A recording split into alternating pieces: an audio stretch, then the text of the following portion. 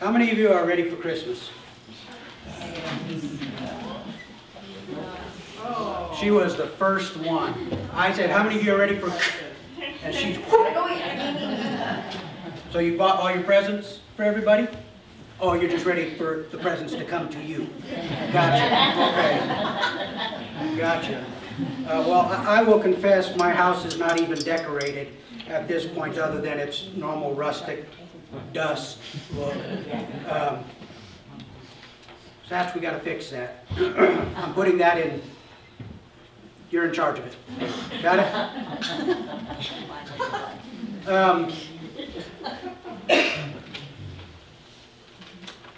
Whether for good or for bad, it doesn't. I think there's a case to be made for each. There is a preparation that we go through for Christmas, isn't there? And by the way, if you're one of those people that plays Christmas music before Thanksgiving, I am praying the Spirit of God all over you.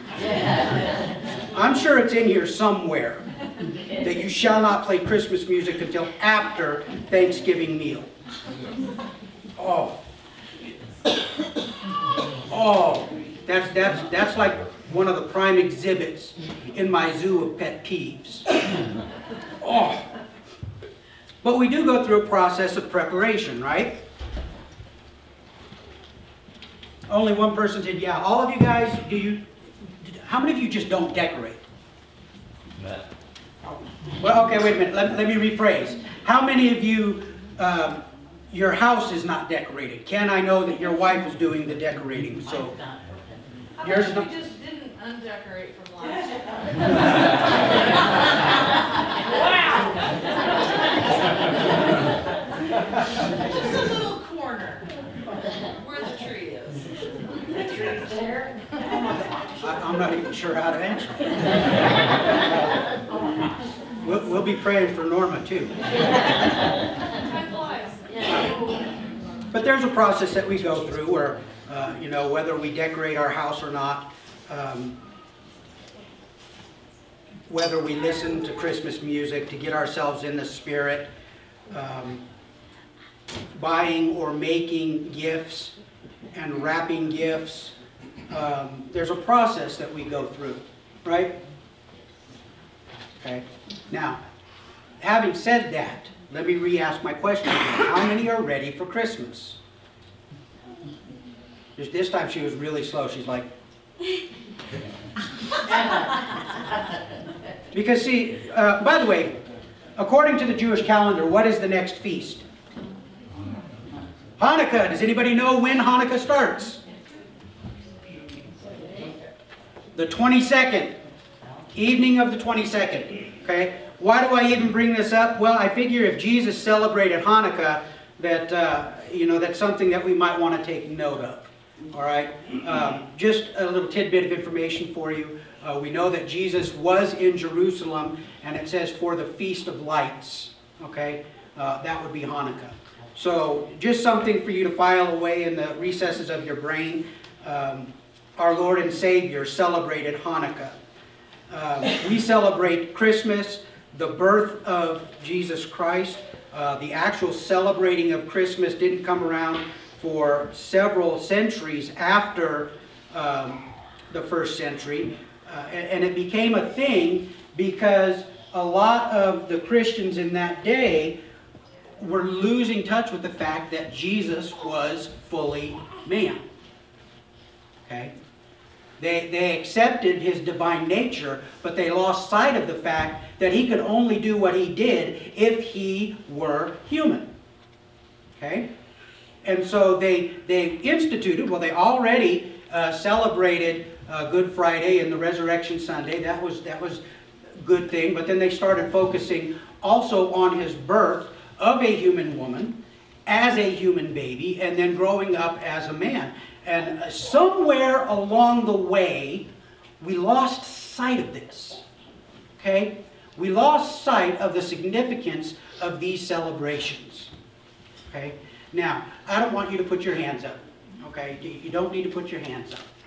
But how many of you would have a good Christmas if there were no gifts, given or received. No stockings. No Christmas tree. Is that a question, or are you celebrating? I'm still celebrating. Good. No feast. No festival. No focus on family, because Christmas, when a lot of families come together, how many of you would still be able to celebrate the birth of Jesus Christ? All right, send your presents my way. No, I'm kidding. But see, this is something that we have become so culturally desensitized to that a lot of times we don't even realize what's happening. We're celebrating. I have a brother that refuses to put up a Christmas tree. Okay? He and I have discussed this theologically. He refers to the passage of the prophet that says, bringing your offerings of silver and gold and placing them at the foot of the tree. I tell him, you're just cheap. He is cheap. Okay, to be honest with you, he and his wife, they don't buy cards for each other. On his birthday, she takes him down to the store and pulls out a card that says what she wants. He reads it and then puts it back. Okay, that's why I call him cheap. All right, so I just heard a lot of people go cha-ching. Oh yeah. All right, so. I subscribe to the theory in Colossians that whether you celebrate a new moon feast or a Sabbath, do it unto God. Oh, hang on just one second. Hey, Finn, come here. You got to see him. Come here. Is that not cute? Little beanie hat, little puffy cheeks. Reindeer on. He loves it up there. You know, sometimes I think that you guys don't impress him. Because he just stares at you. All right, back to mom and dad. Okay. But did you know that God made preparations for that first Christmas? Did you know that? What did he do? What preparations did he do prior to the birth of Jesus Christ? I mean, we know there were prophecies. There were prophecies that were given 600 plus years prior to his birth, about his birth. He sent John the Baptist. Yep. He notified people, the angels. Okay. What were you saying? Mary in a vision. Appeared to Mary. Yep. Star. Appeared to Joseph. The star. Appeared to Joseph. But what about, yeah, Dave? He caused the census to be taken, which would cause them to go from Nazareth. Yes, absolutely. Absolutely, because the prophecy said that the Savior, the Messiah, would be born in Bethlehem. But I want to look at a little bit bigger picture. Who was in charge at this time in the world, at least the Western world? It was Rome. They appointed Herod, who had very little Jewish in him, but he knew how to make friends of powerful people. Rome was in charge. Now it's interesting, as far as the preparation, Paul writes that when the time was right, God sent his son. Okay? When the time was right. Now, we think about this, because we're on this side of the coming of the Messiah, it's done. Okay? So we're looking back to an event that has already happened. Whereas prior to his birth, those that knew the will of God, those that knew the plans of God, were looking forward. Okay? So now we're kind of in the same boat with them in that we're looking forward to the second coming. Okay? We know that he came as the lamb. Okay? He came gentle and meek as a lamb. He was led like a lamb to the slaughter. But we're looking forward to the coming of the Lion of Judah.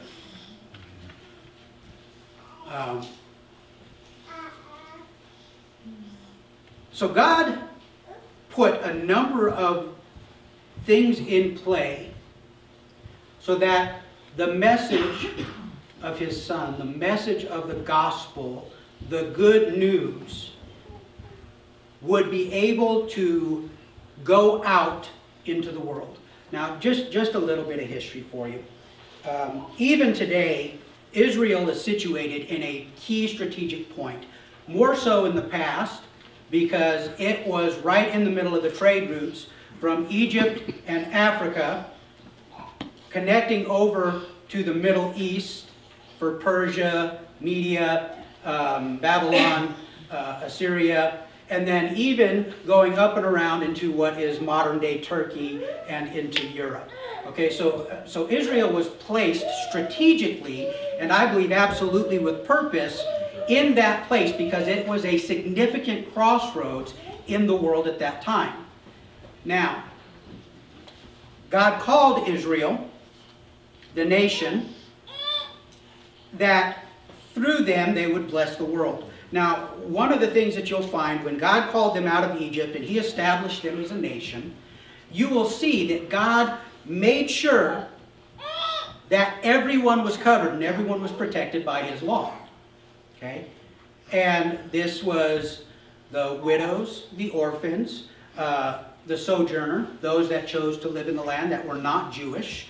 All of them were protected by the same laws that protected the elite, the Jews. But they were put in this place because God wanted them to show the world Him. As people came up and traders came up from Egypt and others from Assyria and Chaldea and the Hittites, as all of these people were coming, Israel was like, do you ever see those guys wear sandwich boards? How many of you know what a sandwich board is? Okay, for the younger people, it's the board on the front, and then there's a strap and goes to a board on the back, and you're sandwiched in between the boards. Okay, how many of you have seen those at the corner at the stoplight? You pull up at the stoplight, okay, or you see the man with the sign, "Will work for food," or the ones that are more honest that will say, you know, "I'm not going to work for you, give me money." Okay.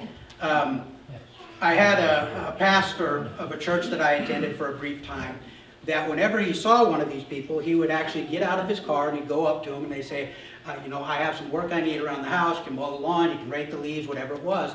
And if they said no, he would go to the trunk of his car and pull out a sign that said, "He's lying." And he'd stand next to the guy. Okay? Now, I honestly, it took you a moment to catch up, didn't it? That's between him and God. I would not do that myself, but that's between him and God. But Israel is like that at a stoplight at the crossroads of cultures and civilizations, and they're here at this place as the traffic is going up and down the King's Highway. They are supposed to be there to show the world their God, the one true God. Okay.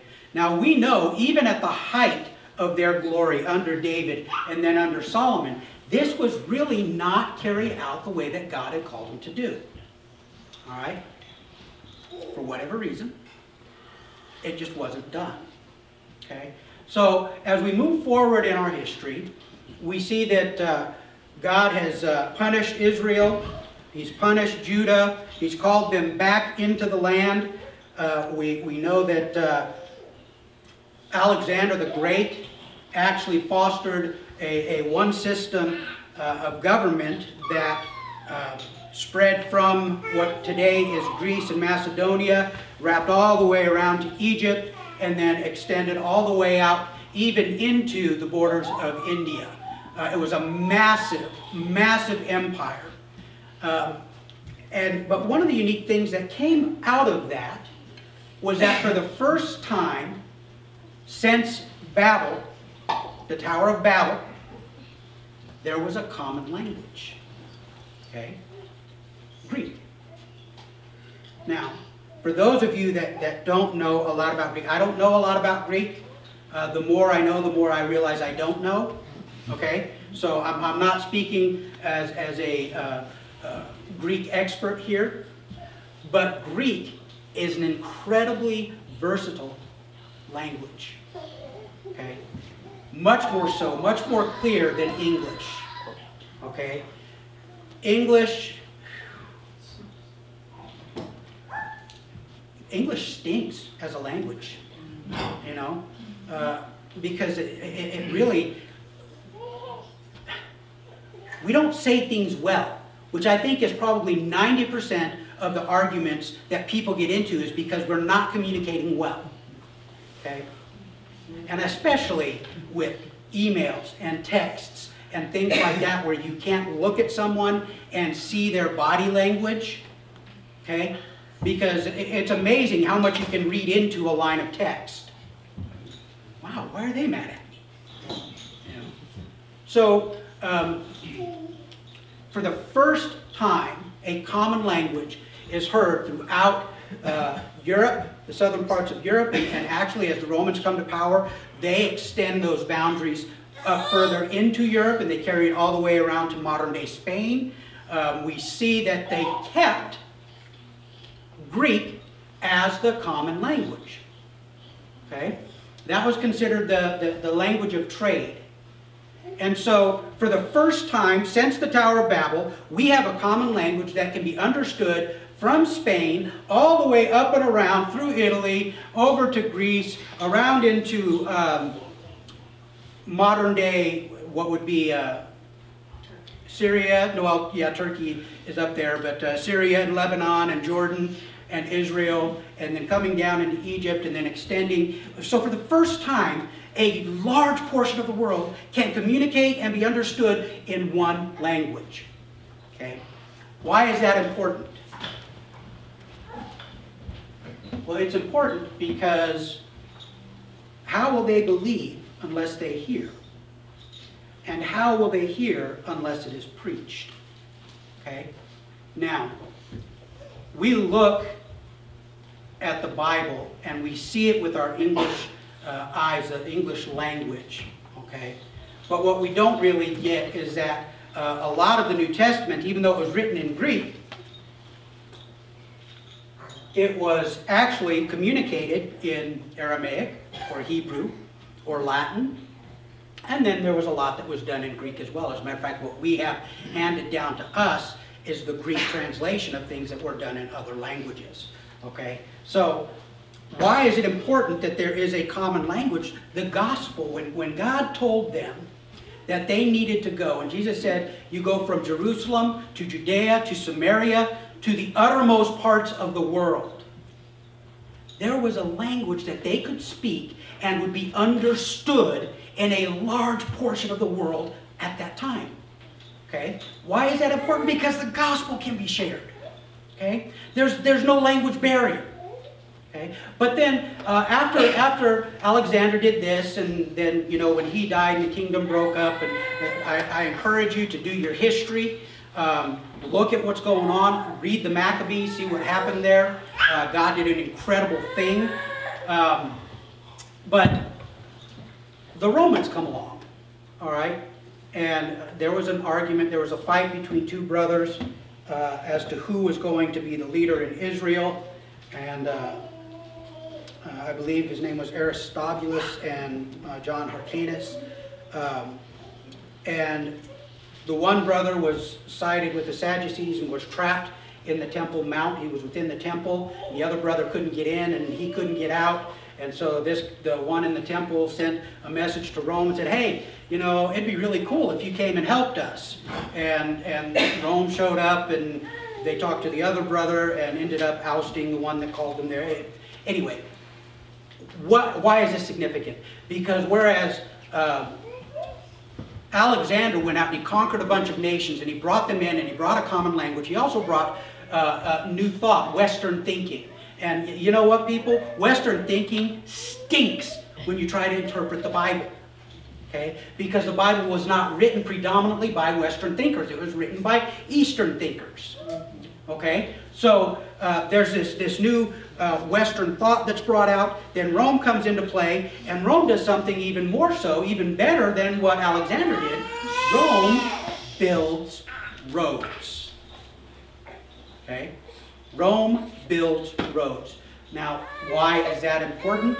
There's two reasons for that. The first thing is you can go from Jerusalem all the way around the corner up into Corinth or down around into Rome, all on paved roads. Okay, you're not going to have to traverse any of it on paths. You can do, now Rome did this for a very selfish reason.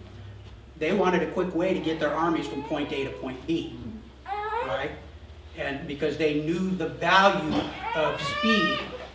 And so they built all these roads, a lot of which are being used today, a lot of which you can still see remnants of today, all throughout Europe and down into Israel and even down into Egypt. So now, not only do we have a common language that the gospel can be conveyed and understood in, we have a way to get from point A to point B. Okay? Easily. It's accessible. But then there's this third thing that Rome did. Now, Rome did a lot of terrible things, folks. Okay? They did some horrific things. Especially under certain Caesars, they did horrific things. But Rome did, now, I'm going to segue for just a minute, bear with me. You're not going to headbutt the chair. God will use whomever he wills to accomplish his purposes. Okay? That's his right as being the sovereign creator of all things. We know that God has used people to fulfill his purposes. We know that prior to Jerusalem ever falling, the prophecy was given that Cyrus would let Israel go back to their land. And talk about a self-fulfilling prophecy. Cyrus becomes the king, and they bring him this prophecy, and they show it to him, and he goes, oh, well, who am I to not follow through with this prophecy? And he sent Israel back to the promised land. But God used these horrific people. The things that they did, he used them to further his purposes. Because with the roads also came what's called Pax Romana, okay? The peace of Rome.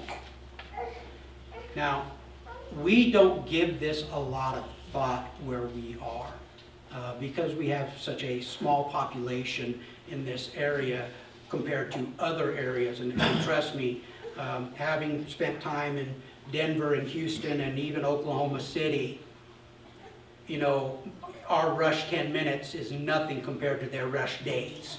I mean, they don't have rush hours. It just starts at like 6:30, bing, everything stops until about 6:30 that night, and then you can actually go on the roads again. It's just amazing. But we don't really think about our safety a whole lot because we don't have a lot of things that bigger, that cities and bigger populations have to deal with. Okay? But when you consider that in this area, stretching around all the way around the east side of the Mediterranean, there were so many different countries. There were so many different possibilities for getting in trouble. You would have this king would be fighting with this king, and either king may not like you and could do whatever they wanted with you. Brigands and highwaymen, and there's just all kinds of things. Jesus, you know why Jesus told the story about the prodigal son? I'm sorry, not the prodigal son, about the Good Samaritan. There's a number of reasons, but the key to this story is that he was set upon by thieves, right? Now, Jesus always used, in his parables, he always used things that people that he was speaking to could relate to. If you notice, if you pay attention, when he's up in around the area of Galilee, he uses a lot of fishing parables because everybody up there, that was their job, that was their living, they fished. And then as he came further down south and he got away from the Sea of Galilee, he told more stories about farming, okay, and shepherding, okay. Why? Because those people weren't fishermen. And those stories would not connect with them, it wouldn't resonate. So when Jesus is talking about, when he's telling you any parable, you should automatically kind of perk up and say, okay, why is he saying this to this group of people? Okay? Because we get context so wrong so many times, folks. We pick and choose the scriptures that we want, and we disregard the others that either don't make sense or we don't like. It's all God's Word. Everything from Genesis 1:1 all the way to the end of Revelation. It's all God's Word. Okay?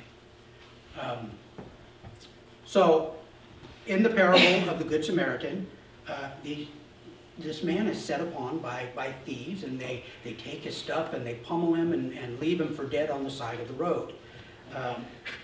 Won't go further into that parable, but Jesus told that story because they would understand the threat. Okay?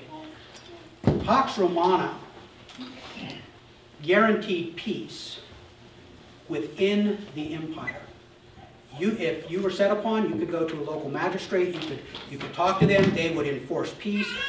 This is part of why when Jesus was arrested by the Jewish leaders, they wanted Rome to take responsibility.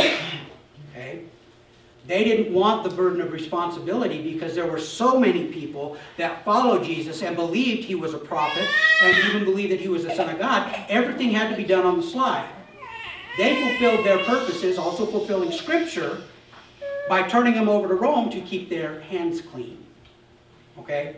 So, in the Pax Romana, you can now travel all the way across the breadth and the width of the land on Roman roads, so you can get there quickly. You can do that in relative safety, and you have a language that is common all the way throughout, so that when the message is taken out, it can be received and understood. See, these are just three things that God put into place so that when the gospel came to be, it could be taken all over the world, spoken and understood and received. Now, those are just three things. Those are three big things, but he also did something that's a little bit more unique. With the diaspora, with the scattering of Israel, specifically the 10 tribes of Israel in the north, we find at this time that there were a number of Jewish, for lack of a better word, I'm just going to call them colonies. There were a number of centers where Jews congregated. Okay? And we know this at Jesus' time because he's speaking in the temple and he says, now I'm with you, but tomorrow I'm not going to be with you. And where I'm going, you cannot come. And the Jews are going, well, is he going to go to the Jews in Greece and talk to them there? Now, why is this relevant? Why is this significant? Because Jews in different communities were first, they were open to the prophecies being fulfilled because they understood the prophecies. They were open to receiving those that came in with the message of the way, but they also had interactions with the community around them so that when these people came in, they were able to, through the Jewish community in a particular city, they were able to gain an audience and gain acceptance and have a place to springboard. Okay? Read through Acts. When Paul and Barnabas first went out on their missionary journey, what was the first thing they did coming into a city? They went to the synagogue. Okay? And they started there. All right? So we see the diaspora, we see these colonies of Jews. We see that there's ways to get to and from these different areas. We see there's a language that they're understood. We see that for the most part there is peace, that you can travel without fear. And one other thing, because the Jews had spread so far throughout the kingdom, the idea of a monotheistic faith was not unheard of. Okay? Now you look at the Greeks, lots and lots of gods. You look at the Romans, who were too lazy to come up with their own, so they just took the Greek gods and renamed them. Okay? And lots of gods. But there's this idea with the Jews being spread throughout the land, and actually with some of the philosophy that the Greeks brought forward, there was this idea of monotheism. What if there's only one God? Okay? And so when the message came, while they may not believe it at the first, while they may not believe that there is only one God, at least that idea is not brand new to them. It's something that they've heard of before. See, God was carefully establishing everything that needed to be done so that when Christ came and he fulfilled his purposes, the gospel could go out like wildfire. And the gospel did go out like wildfire. God had to do some more things, because when Jesus ascended and the Jews, they came back, what did they do? They settled down in Jerusalem. God said, no, out. Take the message out. And I'll tell you what, guys, when God tells you to do something, do it the first time. Okay? Because God will get your attention. And if he can get it through just prompting in your spirit, if he can get it with just speaking to you, you're going to be so much better off. Because see, the first Christians, the apostles and the disciples that were in Jerusalem, they weren't going out. So what happened? Oh, shout it out there. Persecution. They got hit. And they scattered. Boom. All right? Now, it fulfilled God's purposes. Could his purposes have been fulfilled if they had just chosen to go on their own? Absolutely. That would have been the better way, wouldn't it? But God's purposes will come to pass. And God said, go out. So, boop, out they went. All right? So, let's bring this all back together here. By the way, this is not the notes that I have for today's message. Let's bring this all back together. How do we get from there to here?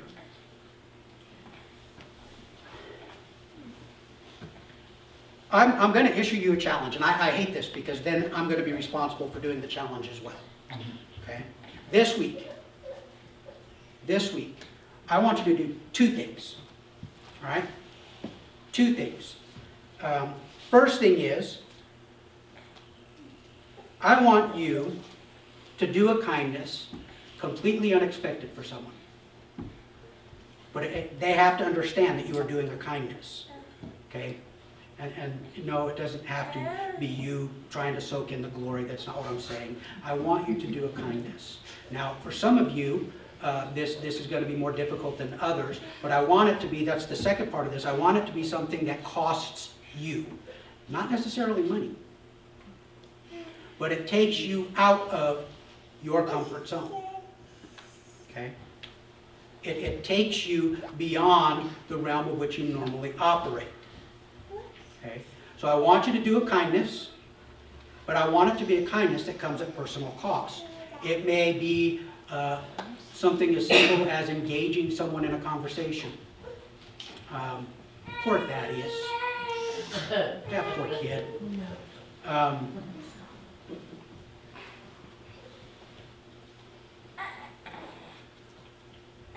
He's pretty outgoing. I'm not really sure why, but for some reason or another, people talk to me. And a lot of times it catches me off guard, because I'm still wired to not be a talker. I know, laugh it up, go ahead. But when I'm out in public, I tend to be in my head, not really paying attention to the goings on around me. I'm getting better at this, but it still throws me when somebody just opens up and talks. Now, the other day we were at Pizza Hut, and that was just a blessed time of fellowship. Got to be with Benj and Shay and their kids, and Brian and Ruth and Deucalion. But we came in. It was Thaddeus and I at first, and Ruth and Brian were in their van because Deucalion was sleeping, so they weren't going to get him up until Benj and Shay showed up. They were going to come a little bit later. Notice I said a little bit later. But they did show up and we did eat. Benj got caught up in doing something and it took a little bit longer than he was expecting. But as Thaddeus and I come in, one of the waitresses comes up and she just starts talking.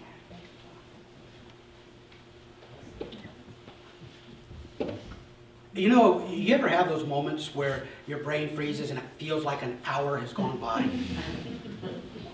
That's kind of what happened. She was pregnant, she was very obviously pregnant, and so I just asked her when her baby was due, and then whoosh.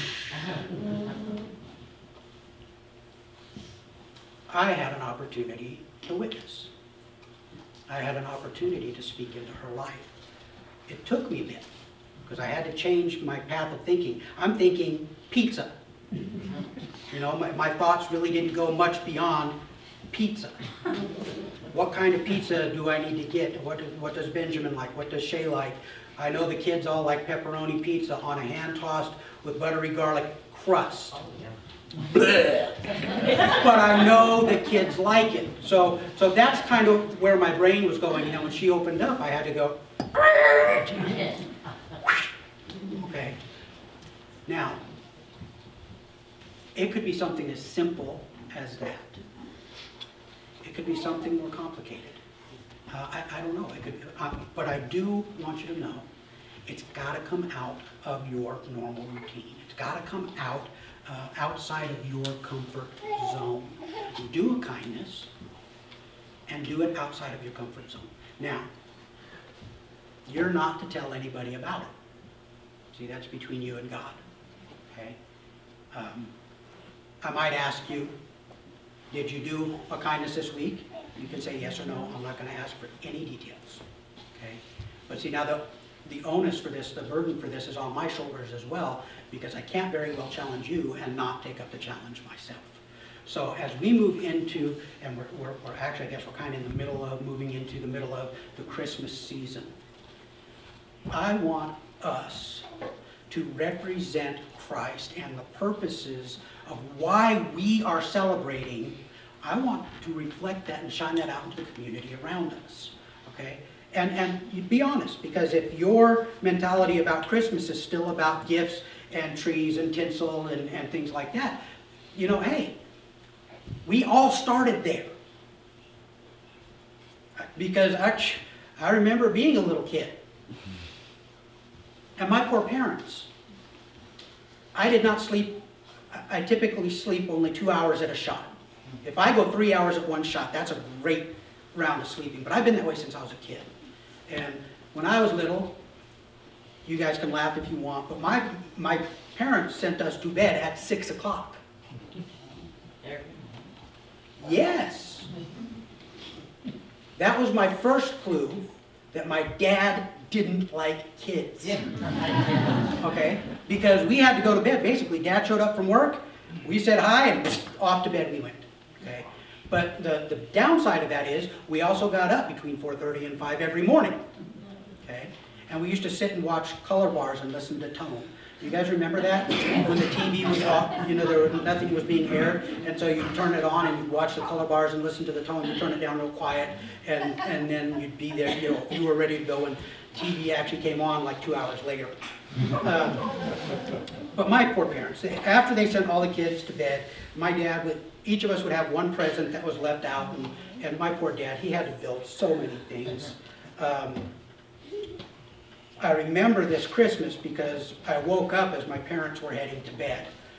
They had been up building my brother's, he had one of those football games where you guys vibrate and it was big and it was dumb. My other brother got an RC racetrack. The thing was great. I got